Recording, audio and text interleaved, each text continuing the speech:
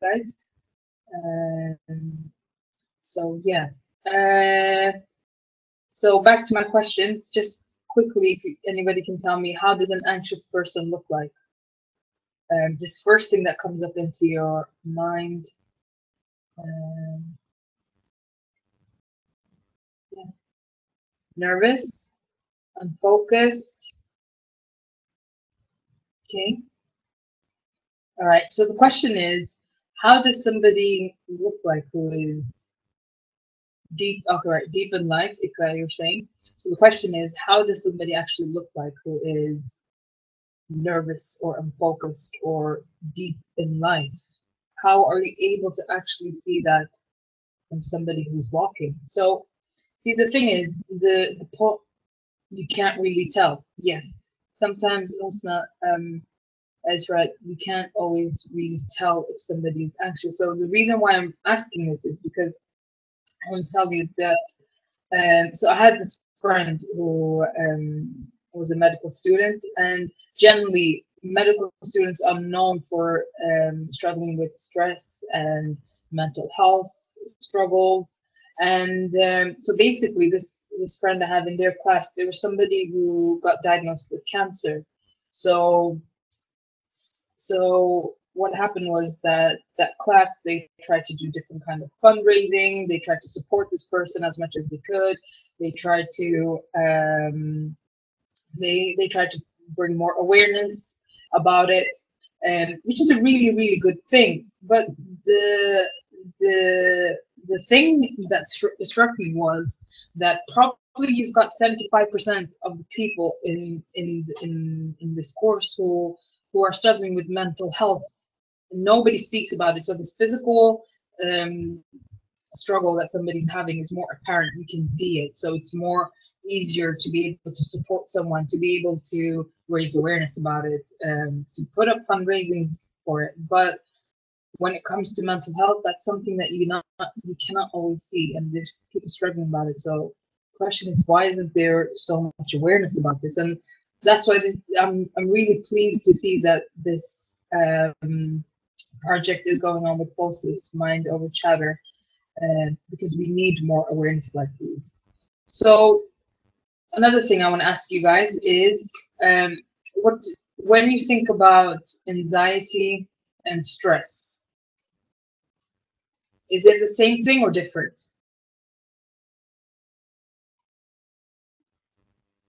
Different. Okay. Anybody else?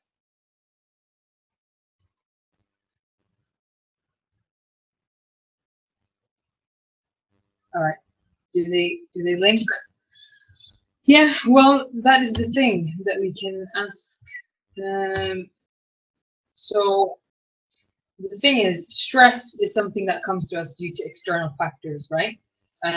Which could be because of, for example, work or money problem that we have. Anxiety, sorry, wait, that's not right there, it's not different, as the cause of stress can usually be identified. Yes, exactly my point here, which is that stress is something that can be identified. It's more from external factors.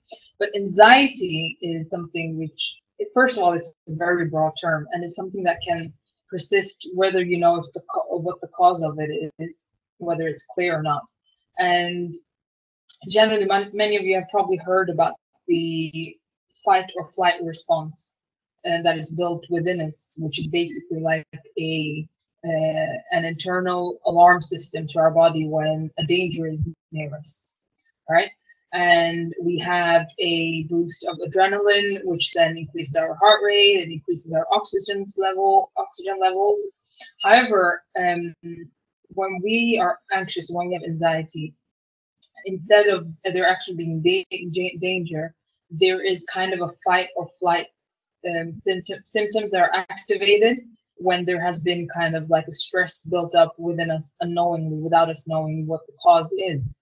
And it can sometimes be that we have butterflies in our stomach instead, or it can sometimes even be that we've got like a burning sensation in our stomach, or a weight that has been put on our chest.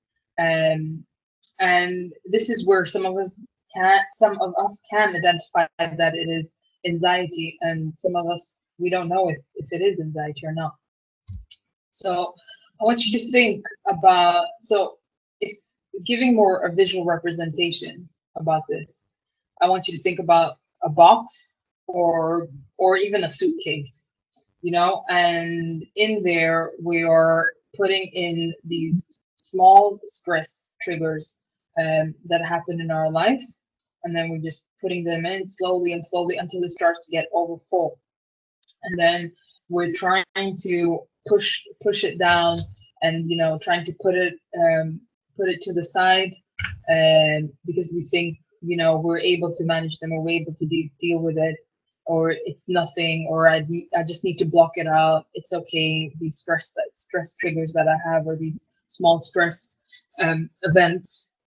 And what happens is, because it starts overflowing, the box just completely just opens up and starts, you know, shoving up all of these things that you have inside. Or if you look into a suitcase, you know, some of you guys probably know, like sometimes when you go abroad, and if you have relatives that live abroad and you're getting them presents, you're getting them things, sometimes your parents, they just overflow things into the suitcase, and you literally have to like sit on the suitcase and close that suitcase. Um, and what can happen is, if it's too much, it will rip.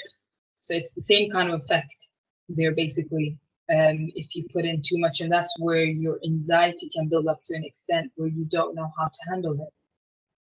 So the thing here is about working with the things you put in the box. So these small stress triggers that you put in, and being able to identify them, and then being able to manage them in a way that suits you best. So, you know, different things could be exercising, reading, writing, drawing, talking to someone, going to a therapist, or, you know, even doing dhikr. So just something that I want to point out as well, is that I know me mentioning dhikr here, I'm not insinuating the fact that, you know, how people point out that if you have Islam and you've got faith, that means you're not going to have any mental health struggles in your life, nothing's going to happen. That's not what I'm saying. I'm saying more that it being a mean of tools of us to be able to manage these small stress triggers that we can have. It's one of the things. That's something that, you know, we need to figure out as well. Yeah, so my next question to you guys is, when is anxiety a problem? Do you guys know? When? Because the thing is, all of us will feel anxious sometimes in our life, right? Sometimes some people experience it more than others, but the issue when anxiety becomes a problem is when it's more frequent or severe than what you're used to. And what I'm hearing people say, or what people saying here.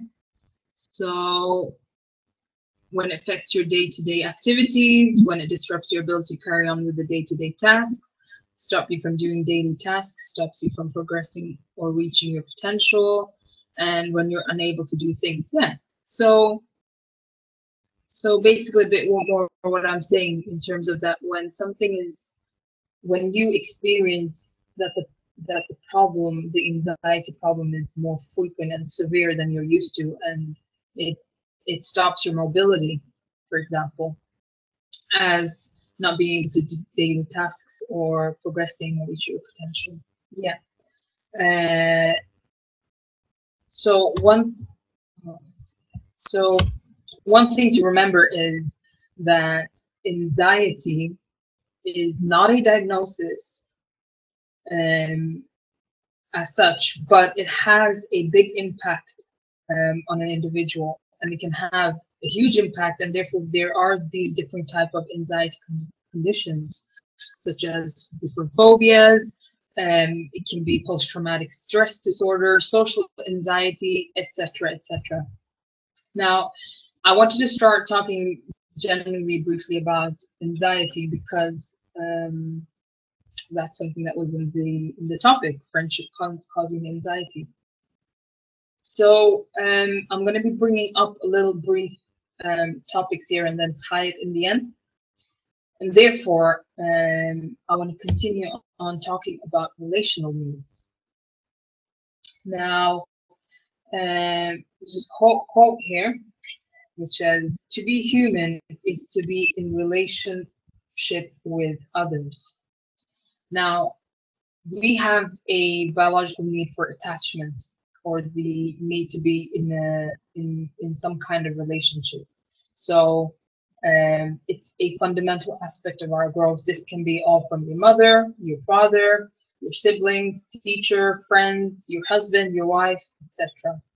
Because we require a contactful presence of another person who is more sensitive and attuned to basically our relational needs. Now, the relational needs, I'll speak more about them, briefly a bit more about them a little later.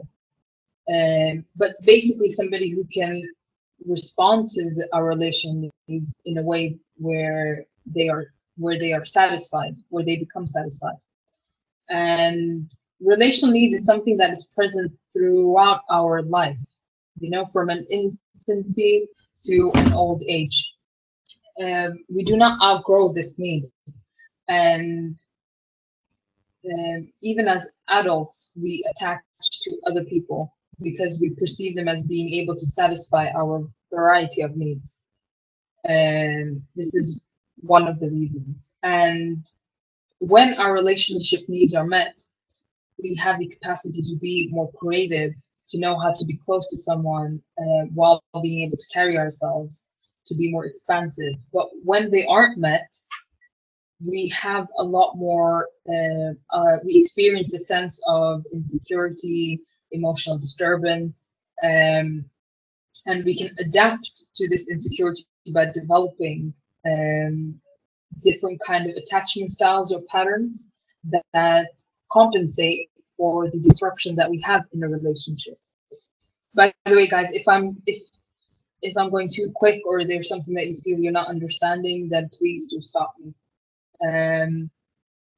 So the insecure attachment styles and patterns are a result of basically not having the relational needs met, and they can endure over a long period of time. So it's something that can change or continue with you from your childhood through your adult life. Now, relational needs are unique to interpersonal contact. Now, what do I mean with interpersonal contact? So they are basically not the basic physiological needs of life, such as food, or having a house or money. It's basically, what it means is the essential psychological elements that basically enhance the quality of our life, the development of a positive sense of ourself and ourself in a relationship with somebody else, which again could be anyone, could be a teacher, your mom, your dad, your siblings, etc. Now,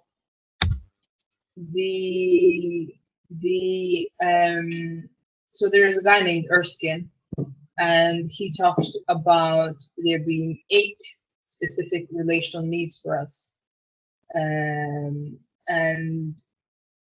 that we generally have a human desire to have close relationship and secure attachment. Now, in order for that to happen, he talked about the need first to have security, the wanting to have validation, affirmation, and having significance within a relationship, having acceptance from others by a stable, dependable, and protective other person. Number 4 is confirmation of personal experiences. 5 is self-definition. 6 is having an impact on the other person. 7 is being able to have the other person to initiate things. And 8 is to expressing love. Now, that can be in different ways. So I'm generally just skimming through these just to have a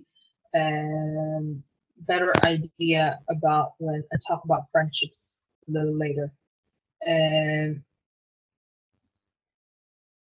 So as we talk about these relational needs, when they sometimes cannot be met, we can create different types of attachment styles.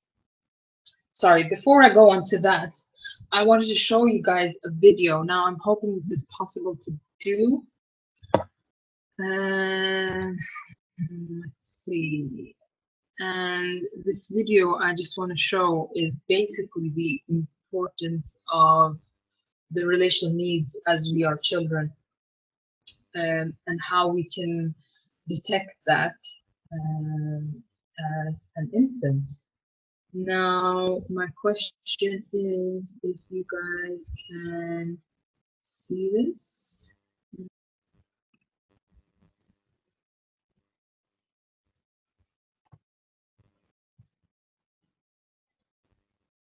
Babies this young are extremely responsive to the emotions and the reactivity and the social interaction that they get from the world around them. This is something that we started studying 30, 40 years ago, when people didn't think that infants could engage in social interaction.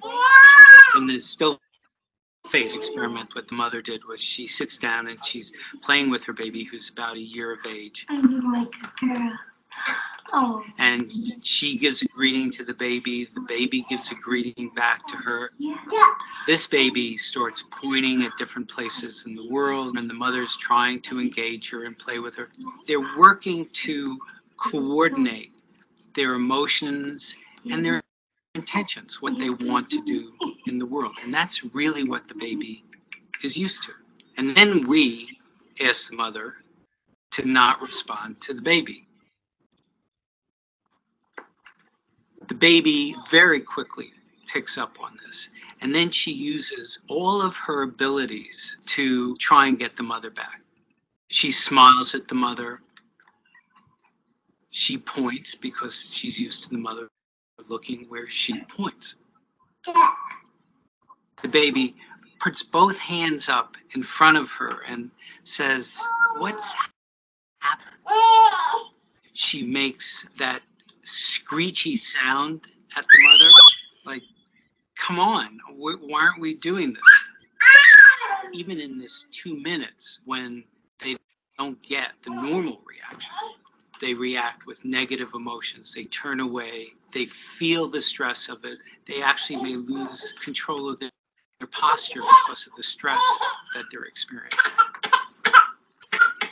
Okay. I'm here. And what are you doing? Oh, yes. Oh, what a big girl. It's a little like the good, the bad, and the ugly. The good is that normal stuff that goes on that we all do with our kids. The bad is when something bad happens, but the infant can overcome it. After all, when you stop the still face, the mother and the baby start to play again. The ugly is when you don't give the child any chance to get back to the good. There's no reparation, and they're stuck in that really ugly situation. Thank you so much for showing that. So I can see some people might have seen this before. It's a quite common videos that we see, especially if you study psychology, whether that's in A levels or in uni. So let me just get this back on. Okay. Somebody's got their mic on. Somebody, if everybody could just mute their mics, that would be really helpful.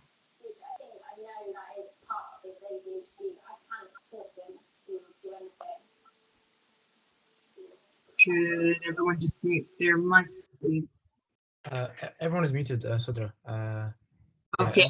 All right. I'm hearing somebody's TV. That's why I was. Seeing that. Okay. Now it's all muted. Okay. Perfect. So so this comes in a bit about attachment styles. In terms of how we bond, or how how our relationships are with, for example, our primary caregiver, and how that can affect in terms of how we relate to other people. So we have these 4 different ones, which is you can have a secure attachment, you can have an anxious attachment, an avoidant, or disorganized. So briefly, just about it.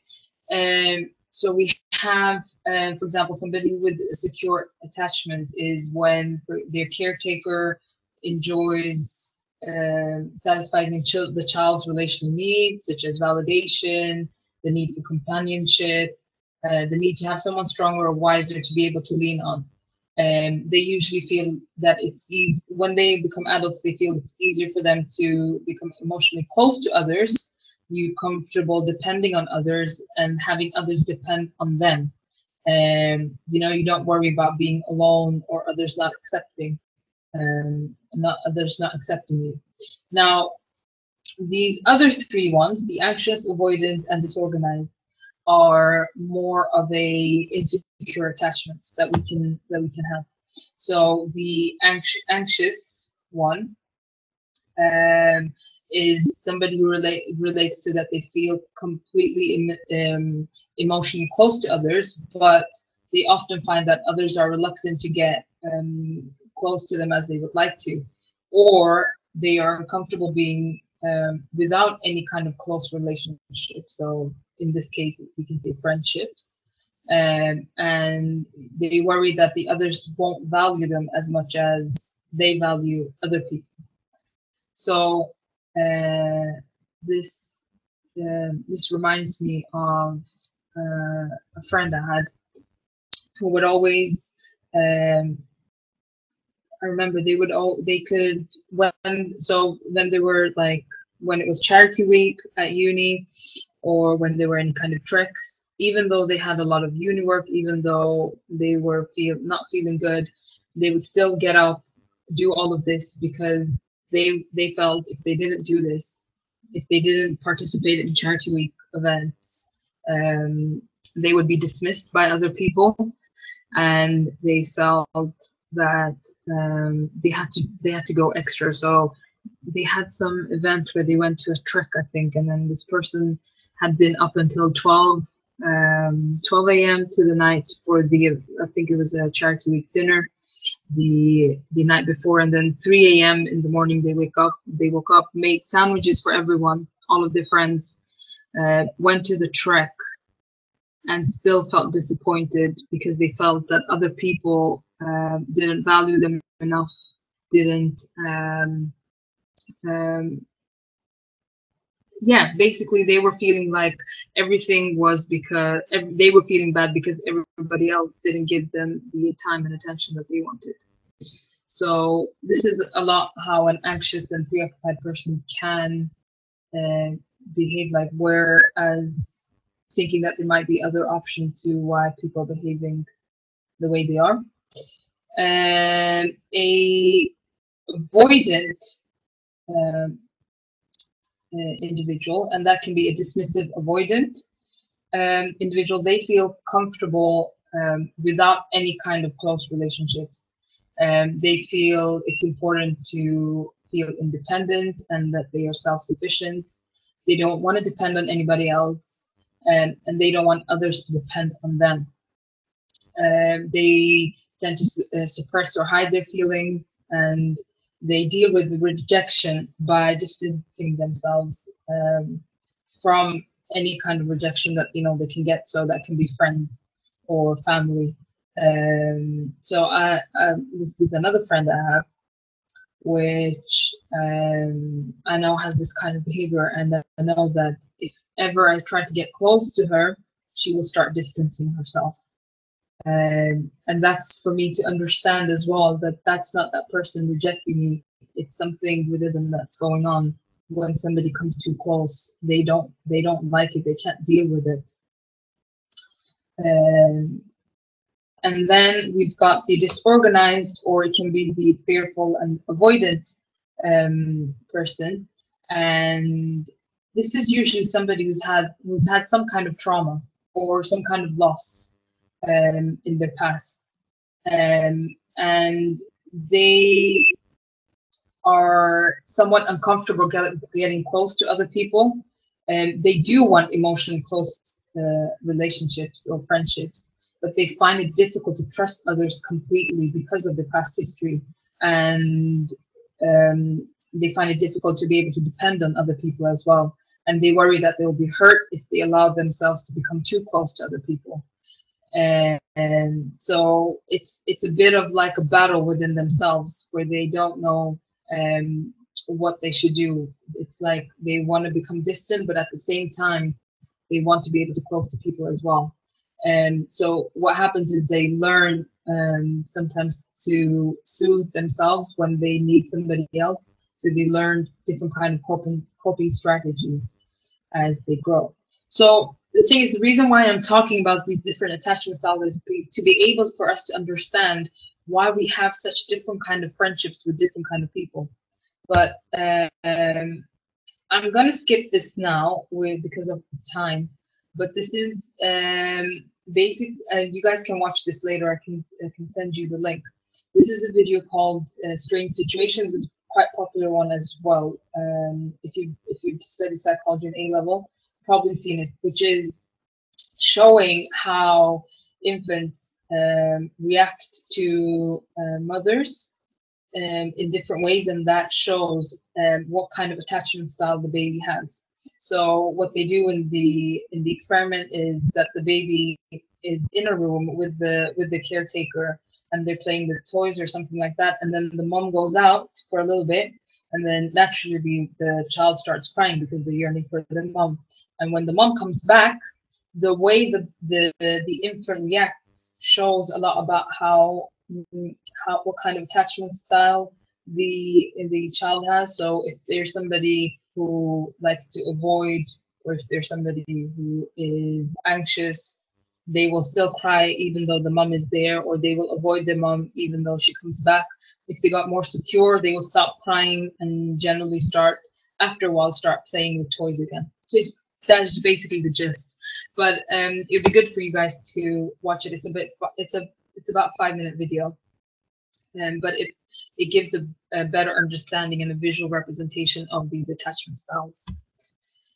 So something else that came into this topic was to do about self-doubt. Now, that is something that can come up a lot, especially when being in university, and also about self-image and about friendships and how people see themselves. So, you know, I can go on another webinar just about self-doubt and self-image. You know, people who've got eating disorders, body dysmorphia, etc. And being in a sphere where we've got the social media around us a lot, the image of how students should be and the illusion about how you're connected to people can have detrimental effects, you know, in terms of what is expected from you, what is expected from the students, how should you dress, how should you be, you know, especially being in ISOC. Some people can have this battle between, especially for girls, in terms of hijab, and you know how we now have more and more people where some people are wearing them, some people are taking them off, especially not celebrities, but people that, you know, we're relating to and have a high profile. It can get us very confused, and it can start giving us self-doubt and looking at generally to relational needs and attachment styles. That can come up a lot as well. So what is the reason that I'm saying all of this? That is to do because of our main topic, which is to do about friendships, right? We've talked about anxiety, we've talked about relational needs, we've talked about the attachment theory, and just briefly touched about self-image and self-doubt. And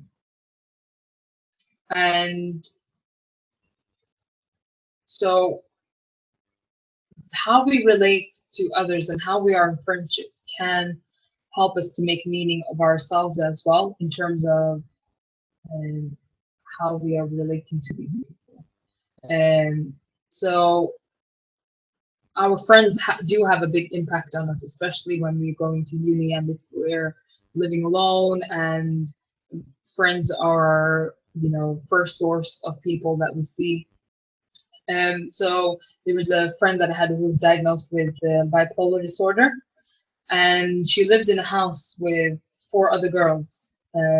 Now this had a huge impact on her, where she felt depressed as well, and it was hard for her to maintain with everything she was doing in terms of university-wise. So what happened was that she failed the first year because of being depressed, and this had a big impact on the other girls that she was living with, to the extent where these other girls had to actually put in extenuating circumstances for all the coursework. So this just shows about how big of an impact our friends can have. Other cases that you've probably heard of as well is that when we come to university, we can be fearful of being isolated, right? Not having any friends, and therefore we easily tend to conform to people that we usually, and to ideas which we usually would not, which we do not believe in, or which we do not feel comfortable in. So you probably heard, or you might have heard about people who have gone through this. So I had a friend as well who lived with, she lived in uni halls, right?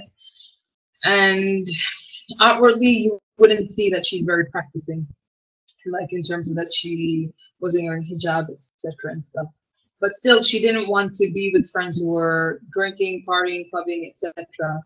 And so she tried to go to the ISOC, but what happened was she felt left out just because she wasn't wearing hijab. She wasn't fitting a picture as such, and you know, she did not want to be isolated. And this was a friend who actually moved from Sweden to England to study as well. And because she didn't have anybody there, she wanted some kind of friend. She wanted to relate to people, you know, thinking back about those relational needs that I talked about. So what ended up happening was she was feeling depressed. She started to be with people who were drinking and clubbing. That's what she started to do. And it led to her as well having to postpone her year because it was all getting too much. That as well shows the importance and impact that friends can have, especially when we have that fear of being isolated. Then we also have friends who can be over demanding. With over demanding, it means that they they have a lot of expectations of you as a friend, more than what you are capable of doing. So I remember there was once a quiet, clingy friend that I had, and so guys, you guys are probably thinking, oh my god, how many friends has this girl had? But so something for me is that when I moved from Sweden to here to UK, I didn't know anyone. So for me, the big thing that I did was try to become friends with everyone and everything and anyone I could see. So therefore, I got to know a lot of different characters, and a lot of it made sense while I started to study psychotherapy. So back to the story. So this friend was quite clingy, and it was to the point where she didn't want me to be friends with anybody else. So when I remember when I was starting to become close with another friend, this friend A wanted me to either choose that friend, or I couldn't be friends with that person, with the friend A, if I chose friend B. So what I ended up doing was I didn't choose. It was more the friend A who chose to step back when I was with friend B. And to be honest, it's something that I felt, sometimes I feel has been a healthy thing for me, because it collided a bit with being a toxic friendship as well, where somebody needed a lot of my time, to the point where they're making me feel guilty, that I'm not there with them. It became to the extent where, when I was with other friends, I was thinking about this friend A, that I'm not there with them, they're feeling abandoned, etc., etc.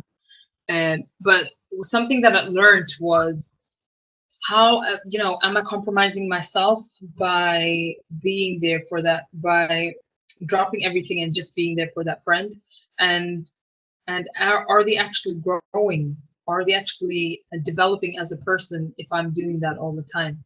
And that again comes to, if somebody's relational needs are not being met.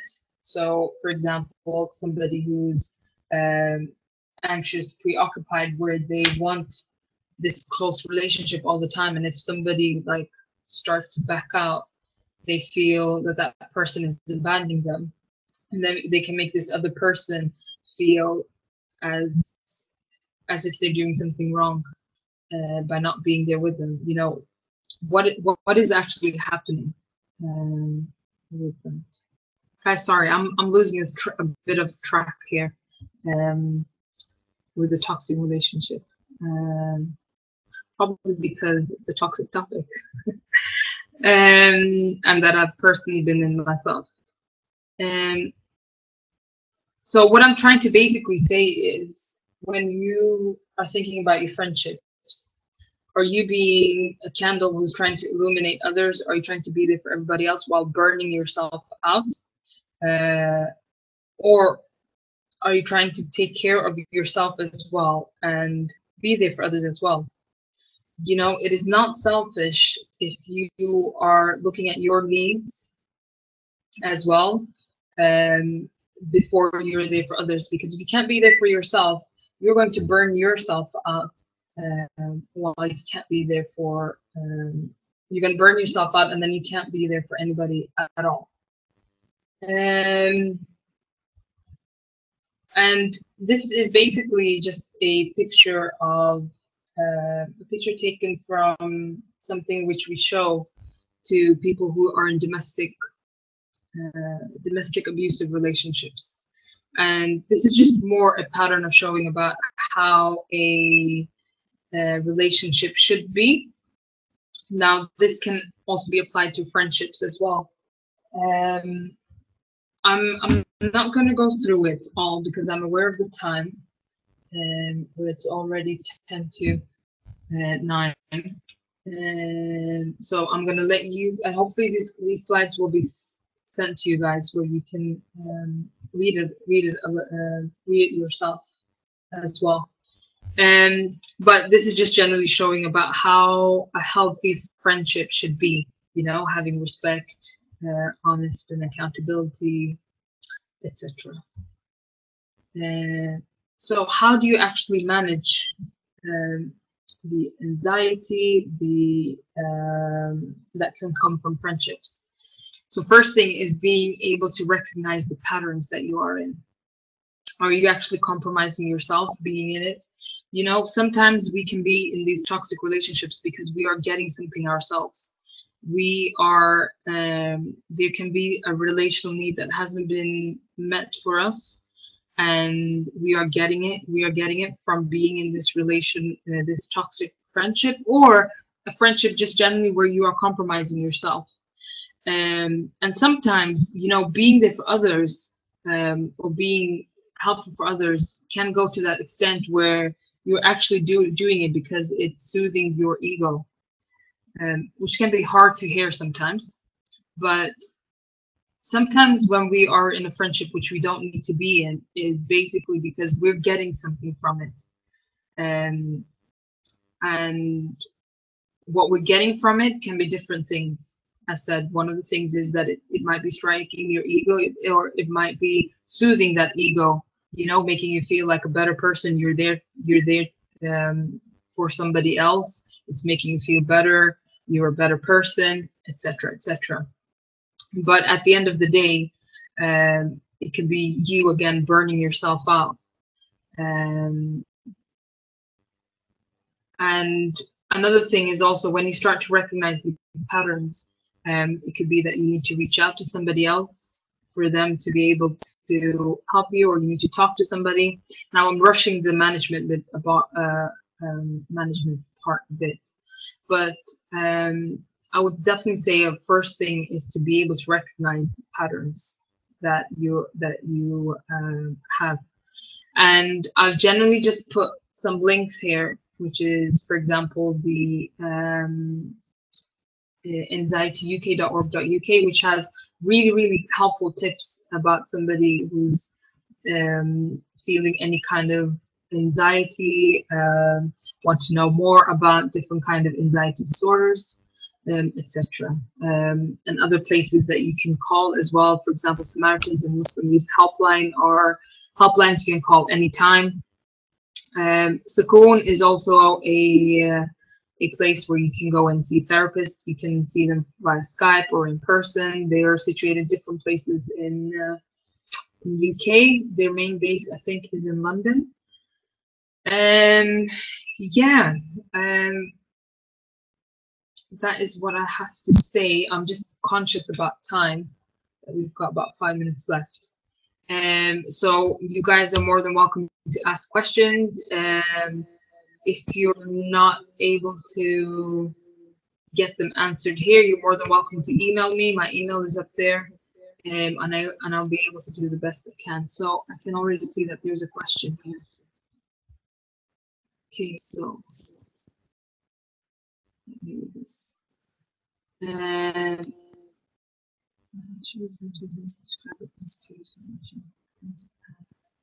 Okay, so sorry, a quick question and answers.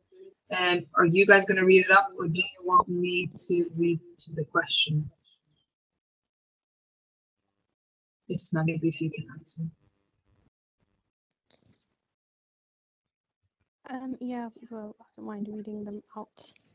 So the first question was, is the Muslim Youth Helpline that you mentioned specific to Muslims? Okay, no, it's not specific to Muslims. Anybody can call. It's just more so. Okay. Just more so, the reason why it's probably called Muslim Youth Helpline is for people who feel that they want specifically somebody who's has the same background as them,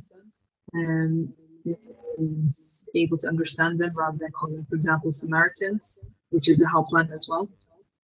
Isma, I have got a question here, but it's been sent to me privately, I think, so I think we can't read it. That's fine. I was just going to say, if anyone else wants to message yourself privately so that no one else can see the question, they can go ahead and do that too, if they're more comfortable. Yeah.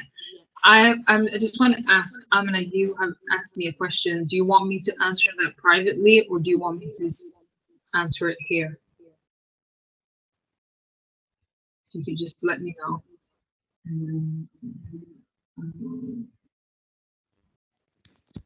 Do what you feel comfortable with. In the meantime, if anybody else has any questions, please do ask. I know I had to rush a bit with the last part with friendships.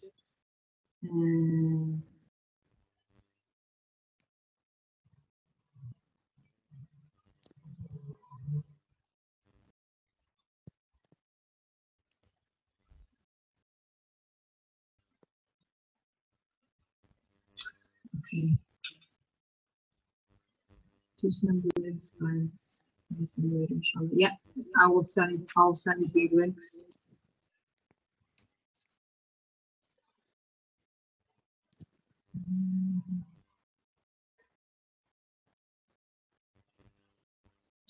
Okay, so I've got a question. What if you feel like you yourself are that toxic person.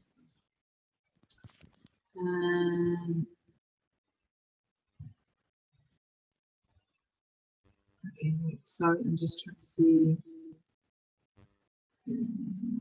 questions here.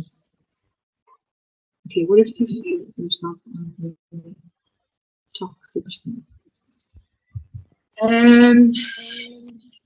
This is one thing with question and answers that I was a bit hesitant about actually in the beginning having when it came to these kind of questions, because a lot of these things depend individually.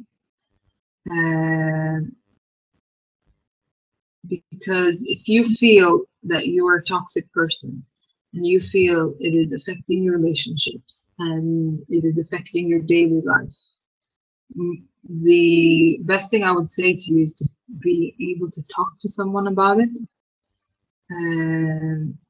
If you're not able to recognize the patterns, basically talking to someone about it so they can recognize your patterns if you feel you cannot do it yourself. So I have talked a bit about attachment styles, relational needs, and maybe a bit of and giving answers in terms of why we can behave in a certain way. But if it is more in depth in that, then I would say the best thing is either if you tell me more, if you can email me and tell me more about what you mean, and I can tell you, I could give you advice specifically what you could do, or I would say for you to reach out to someone if you feel it's affecting your daily life. Okay, let's see the next question. What are some practical steps we can take to battle anxiety? Okay, when it comes to anxiety, as I said, it's again a very broad term. General things, as I said, that you can do there and then. So there are actually quite some good apps out there that you can download. One of them, I've actually got one of them on my phone. It's called SAM. SAM. It's actually developed by a university here in the UK, University of the West of England.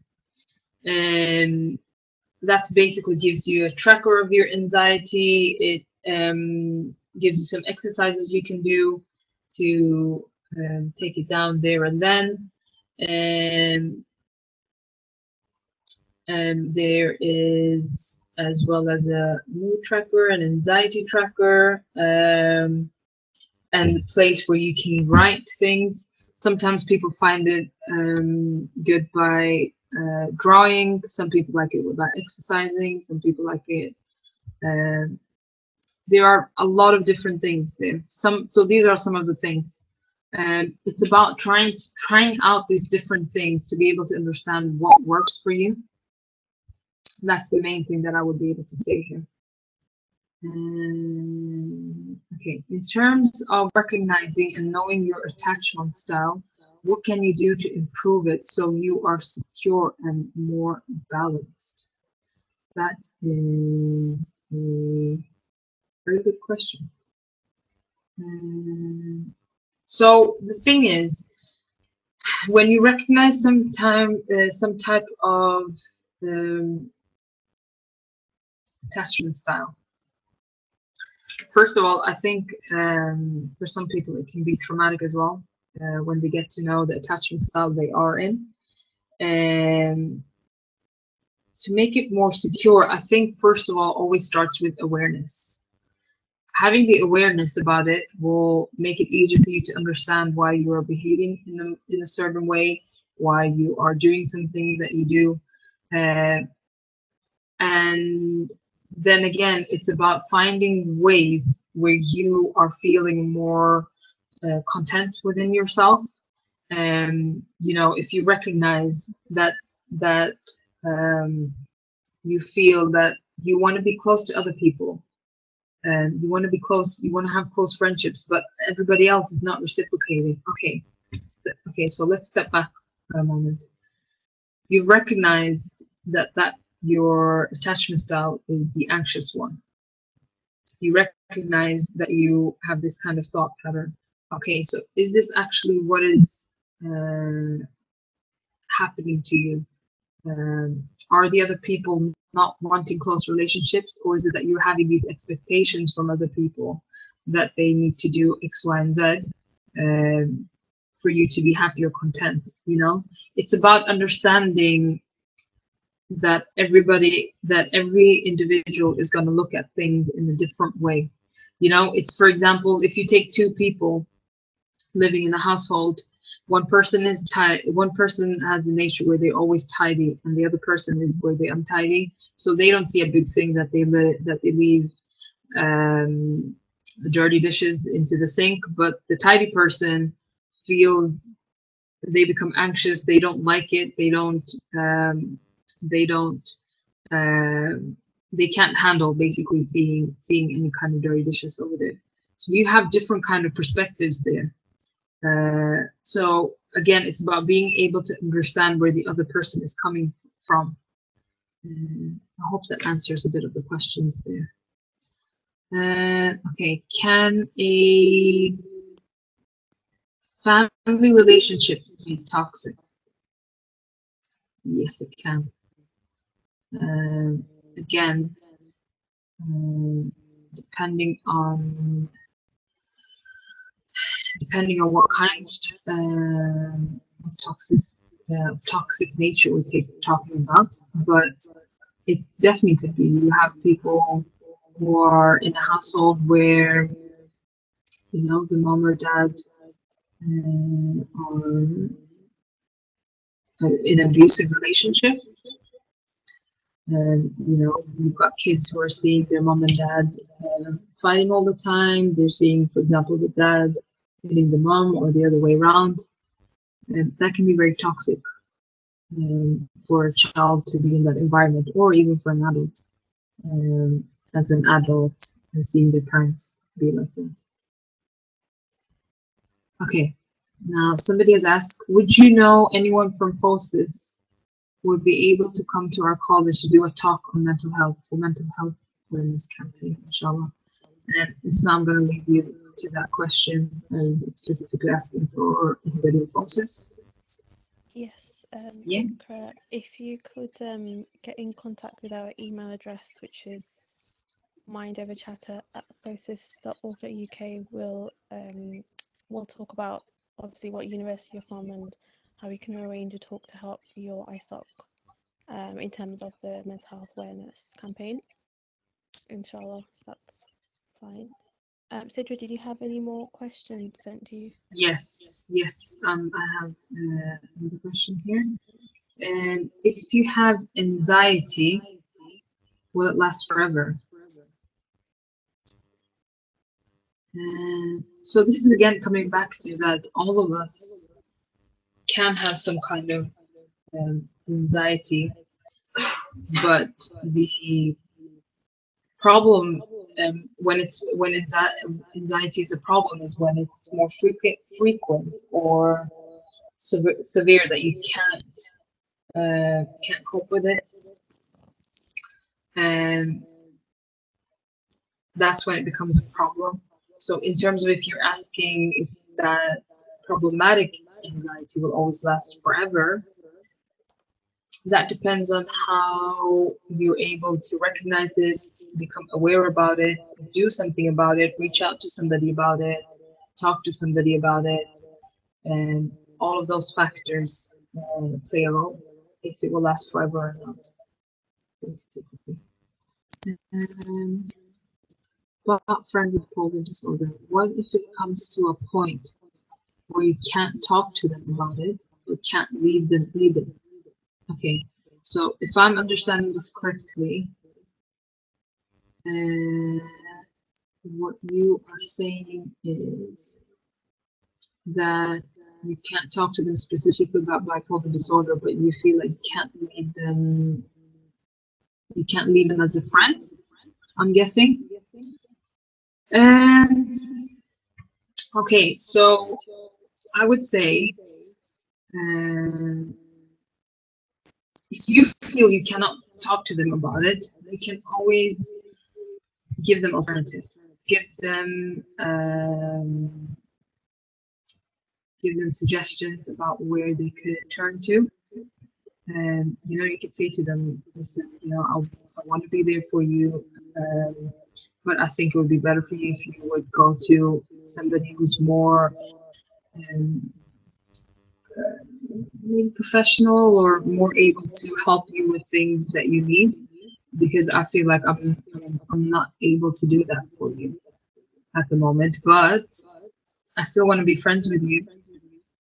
Just when it comes to that specific thing, I feel like maybe it would be helpful if somebody who's more experienced about this, you know, and maybe giving them suggestions like the ones I said before, Sukoon being one. If you're in Birmingham, there's a place called Birmingham Counseling Services you can turn to. There's also something called Forward Thinking Birmingham. I think it's generally something for somebody who goes to a GP, they can be referred to a counselor, where NHS pays for 6 sessions, I think. So yeah, so just remember, you can still be there for your friend if you want to be friends with them. Just remember to not make it to an extent where you're compromising yourself and where you're burning yourself out. Okay, let's see this question. Do you think we can say we have anxiety without being diagnosed by a professional?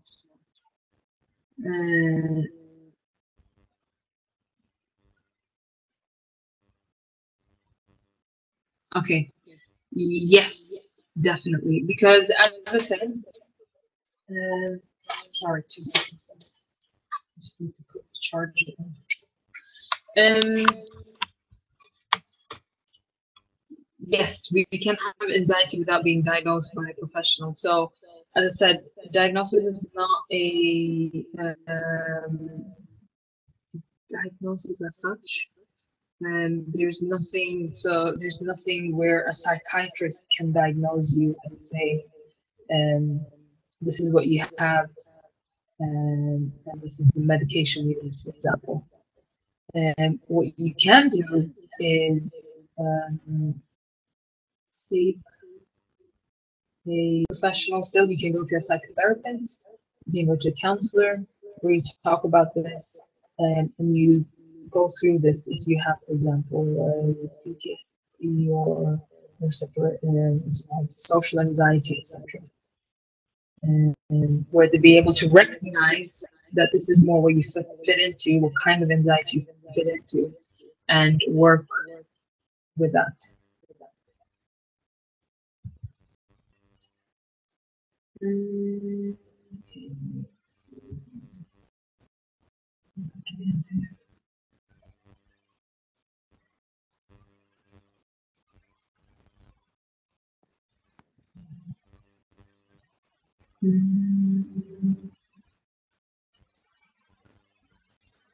So this is a big question. Do medication help? Are they necessary?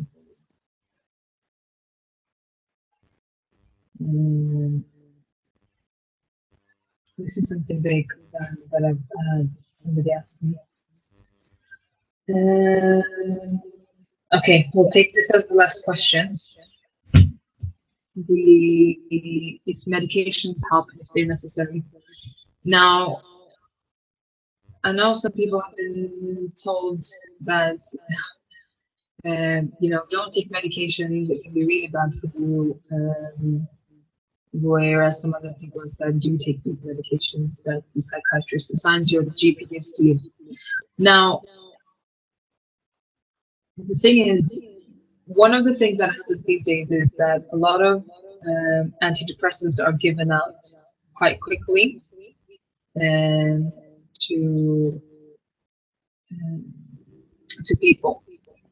Generally, without having gone to anybody, they can just hand out antidepressants and say, this is what you can take, and it will help you, and not refer you to anything else. What I believe is sometimes you do need medications. They can be necessary, especially depending on what kind of severity you have of mental health struggle that you have. Sometimes you need both, and sometimes you just need both in terms of that you need counseling and you need medication, and sometimes you just need counseling.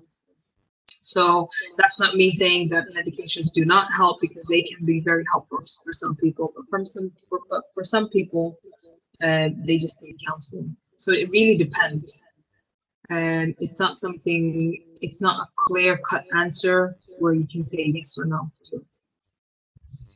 Okay, guys, we've run a lot over time.